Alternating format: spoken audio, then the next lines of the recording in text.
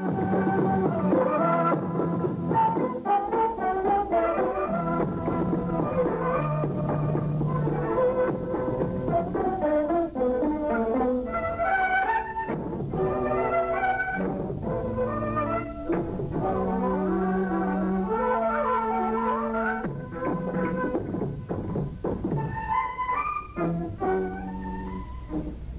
evening. Welcome to Parliament News. First news from the Rajya Sabha. The Rajya Sabha today took up the much delayed bill to amend the constitution to pave the way for the introduction of GST, with the main opposition Congress and other parties except the AIADMK expressing support for the measure. Moving the Constitution 122nd Amendment Bill 2014 amid thumping of desks by the entire House, the Finance Minister Arun Jaitley said that it was one of the most significant tax reforms in India in recent history that has been brought about after a broad consensus with various political parties. While commending the bill for consideration of the House, Jaitley said he was sure that the enactment of GST will bring about the best economic management in its federal form. And he said that the legislation was being enacted in the best possible way in the Indian federalism. And he also said that there was a need for a political consensus as far as possible to bring this bill, and a process of dialogue with all major political parties and states was undertaken, and the best possible output was incorporated in the bill. The legislation of this kind cannot be made on the basis of a partisan approach as it impacts the centre and the states, Jaitley said. He said that the government has systematically worked towards a political consensus, and there is as far as a consensus as possible, if not unanimity, as far as language and content of the bill is concerned. And the merits of the system are that it will convert India into one economic market and will introduce a uniform tax across the country, check evasion of tax, the Finance Minister said. Now, this would also give a boost as far as growth rate is concerned, he added. Speaking on behalf of the Congress party, the former Finance Minister P. Chidambaram said that his party supports the idea of GST as well as the bill, which he noted had been improved after the government held talks with various parties, including his party. The Congress party was never against the idea of GST, he said, adding that the country is now ready to embrace GST. He said that his party had opposed the 2014 bill, but not the idea. He said the Congress wanted the bill to be more perfect, but noted that there can never be a perfect bill. Spelling out the problems his party had with the bill, he said that the Congress wanted a cap of 18% on the tax rate under GST, scrapping of the 1% retrograde tax, besides setting up of disputes redressal mechanism for resolving issues arising out of tax disputes between states. He wanted an assurance from the Finance Minister that when the GST bill is brought, it will be brought as a financial bill and not as a money bill. The standard rate should be capped at 18%, the Congress leader said, adding that he does not buy the argument that by keeping the rate at 18%, the states will lose revenue. He also opposed raising of service tax rate from the current 14.5% to around 23 to 24%, saying that it will be hugely inflationary and it will lead to a backlash. The former Finance Minister said that the rate of tax must be changed by the approval of Parliament and not by the executive. Naresh Agarwal of the Samajwadi Party said that despite not wanting his party to support the bill because they did not want to be blamed for being an obstruction in the country's progress, he also asked the government not to make the GST bill a money bill. Agarwal also said that while the centre has kept 2/3 vote for states in the GST Council, decision is by 3/4. So the centre's veto stays, he said. And he also wondered if the GST will be on food products, as it will lead to price rise. Naveen Krishnan of the AIADMK opposed the bill, saying that this constitutional amendment bill is not valid and violates the state's fiscal autonomy. It will give permanent revenue loss to Tamil Nadu. Noting that federalism is the basic feature of the constitution, he said that the bill violates federalism. Derek O'Brien of the Trinamool Congress, while supporting the bill, took pot shots at the Congress and the BJP. Referring to Chidambaram, O'Brien said that the policy of his Congress colleagues was to go slow tactics of the GST.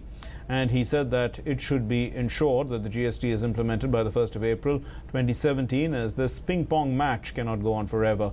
Sharad Yadav of the JDU supported the bill and said that he was also instrumental in getting a consensus. He said that corruption increases with many tax laws and the GST will help reduce it. Rajya Sabha today saw heated exchanges between members of the Congress and the SP over the recent incidents of rape in Uttar Pradesh, particularly the gang rape of a mother and daughter, with both the parties trading charges over the law and order situation. The Minister of State for Parliamentary Affairs, Mukhtar Abbas Naqvi, intervened to say that the incidents were highly condemnable and reminded that law and order is a state subject. Raising the issue during 0 hour, Rajni Patil of the Congress said that the number of incidents of rape and other atrocities against women was on the rise and that there was an urgent need for the House to take note and discuss the issue. On other Congress, as other Congress members joined in, Jaya Bachchan, MP of the Samajwadi Party, which is in power in Uttar Pradesh, took strong objection.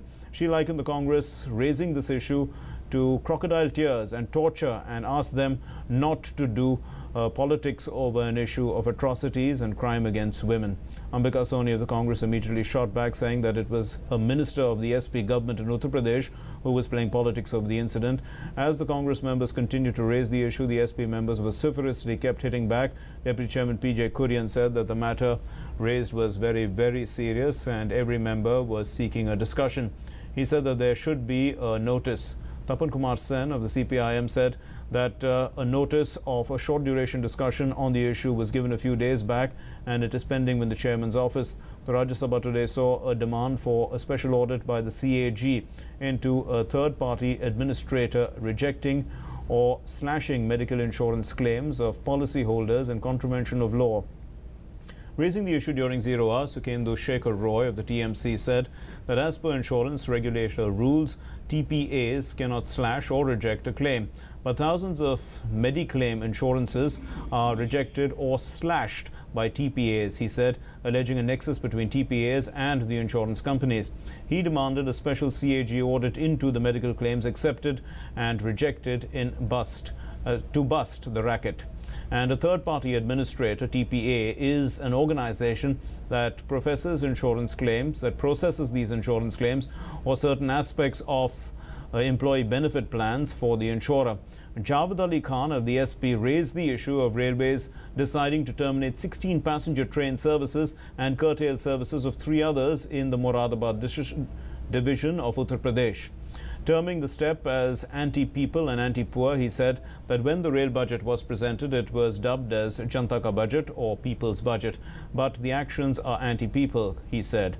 He also sought to know when the full services will be resumed, as the order issued says that they have been put off indefinitely.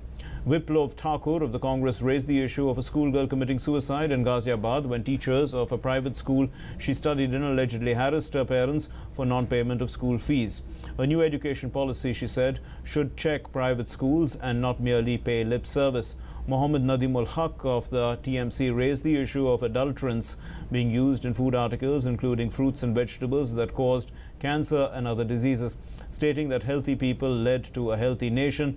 He said that the alarming levels of pesticide residues were being found in food articles and steps should be taken to check adulteration.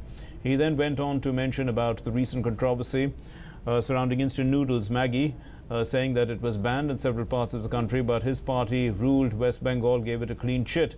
Later, the ban was lifted. He said, "You should be strict, but you should not go on a witch hunt.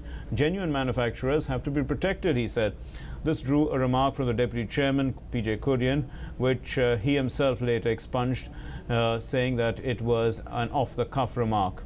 Now news from the Lok Sabha.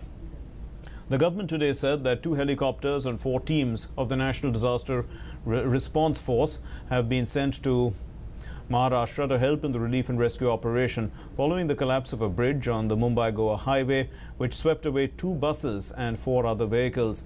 The Home Minister informed the Lok Sabha during 0 hour that he had spoken to the Maharashtra Chief Minister Devendra Fadnavis to inquire about the incident. He assured the members that the centre would provide all possible help to the state government to deal with the situation.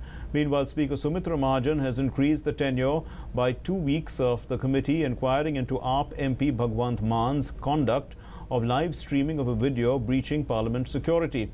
She said that the term has been extended in view of the panel's request for more time to do a detailed examination of the incident. Maan has been asked to stay away from Parliament until the panel drafts its response.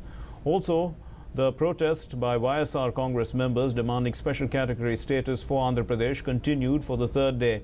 Holding placards, they trooped into the well of the House and raised slogans demanding justice for the state following its bifurcation. The state urged them to go back, as Finance Minister Arun Jaitley has already assured that the government is considering their demand, but they did not heed and sloganeering continued. And the Congress leader Mallikarjun Kharge highlighted that in the 125th anniversary year celebration of the Dalit icon and father of the Indian Constitution, B.R. Ambedkar, books are not available. He said that Maharashtra government has not given NOC, due to which Ambedkar Foundation has been not able to print any of these books. At present, no copy of Ambedkar's work is available, he pointed out. Kharge urged the government to hold negotiations with the state government to resolve the matter at the earliest. Responding to the demand, the Parliamentary Affairs Minister Anant Kumar said that the government would make all efforts to ensure that Ambedkar literature was available to the people. The BJD leader B. Mehtab in fact demanded that the centenary celebrations of the freedom fighter and former Chief Minister of Odisha Biju Patnaik, a road in the national capital, be named after him. CPIM member P.K. Srimati, teacher, highlighted that the husband-father of the Bulandshahr gang rape victims had threatened to commit suicide if the culprits were not brought to book within 3 months. She stressed that the need, in fact, is to remove the social stigma attached with such crimes so that the rape survivors can live in peace and dignity.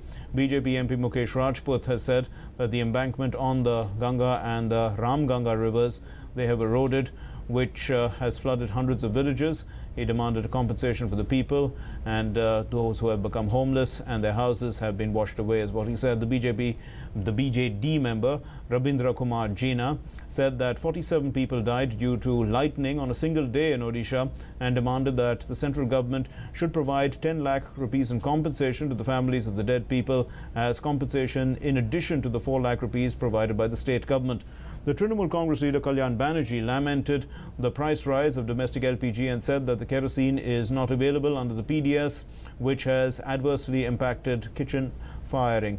And he also said that he demanded, in fact, the increase in the PDS quota for kerosene for states. Shushmita Dev of the Congress said that the recent direction of removing Bengali-speaking Hindus and Muslims from the list of original inhabitants of Assam was a violation of their rights. She said that such a move be stopped, as Bengali-speaking people have been living in Assam for over 100 years. And her party colleague Shanavas highlighted the high capitation fees being charged for admission to LKG and other classes in Kerala and urged government to take steps to check it so that the right to education is properly implemented. NPF member Nephew Rio said that the decision that despite hundreds of rounds of negotiations, there has not been any resolution of the Naga peace accord, and he demanded that urgent steps be taken to ensure peaceful resolution of the Naga problem to ensure the development of the northeastern state. The TDP MP K. Geeta demanded promoting telemedicine in rural areas to improve healthcare facilities under the NRHM. The BJP member Dr. Sanjay Jaiswal highlighted the dust storm and resulting respiratory problems being faced by people of Raxaul due to ingredients of cement meant for Nepal being offloaded there. The BJP member Sham Charan Gupta highlighted that candidates contesting elections now they are distributing gifts to electorate before the formal notification so that money is not counted in their election expenditure. He stressed the need for electoral reforms to check such a malpractice.